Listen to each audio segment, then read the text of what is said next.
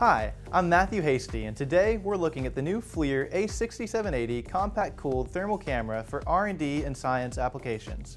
Among the key advantages of the A6780 are its simplified connections and its ability to ramp up quickly. In this video, I'm going to show you how to connect the A6780 to a computer and get a live image. First, we will use the supplied gigabit Ethernet cable to connect the camera to the computer. Next, I'll connect the power and turn the camera on with the power switch. You will notice there are two status lights on the back of the camera.